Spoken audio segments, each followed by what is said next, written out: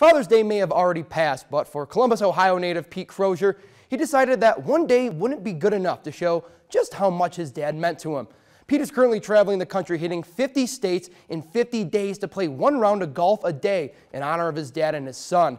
And we caught up with Pete at Old Works in Anaconda earlier this week to see what's driving him to complete this once-in-a-lifetime journey. Well, this story starts with my dad, it ends with my son. As I turned 50 years old this year, I decided to combine my three memories of my dad as a planner and a traveler and a golfer. With every ball hit, every step taken, and every mile driven across the country, Pete Crozier has been golfing 50 courses in 50 states in 50 days for very important and personal reasons. My dad died 20 years ago with complications of type 2 diabetes. 10 years later, my 4-year-old son Gavin was diagnosed with type 1. So I'm doing the whole thing I call 50 for Father as a fundraiser for the Juvenile Diabetes Research Foundation.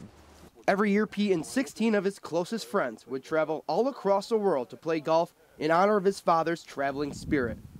But a realization came to Pete and the guys that maybe it was time to do something even more meaningful.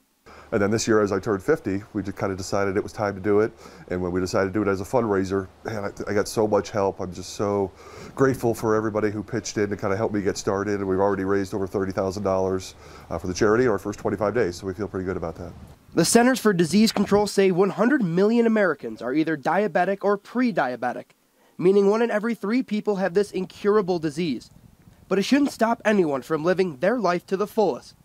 A message Pete's son's Gavin received from LPGA star Allie McDonald, who, like Gavin, is also type 1 diabetic.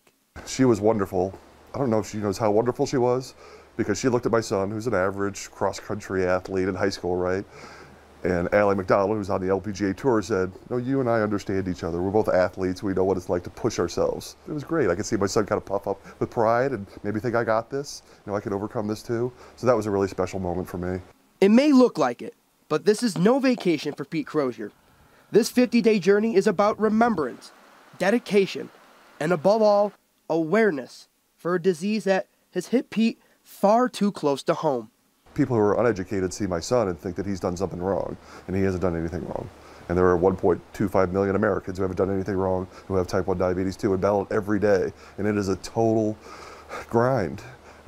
It's kind of what I want this to be. This isn't a golf vacation. This is kind of a metaphor for what people with diabetes face. I'm walking every step, counting every shot, driving every mile.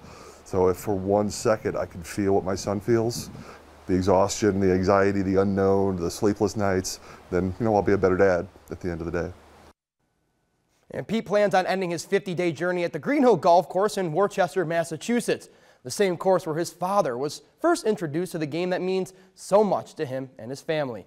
And if you would like to donate to the Juvenile Diabetes Research Foundation, we'll have a link to Pete's website at montanasports.com.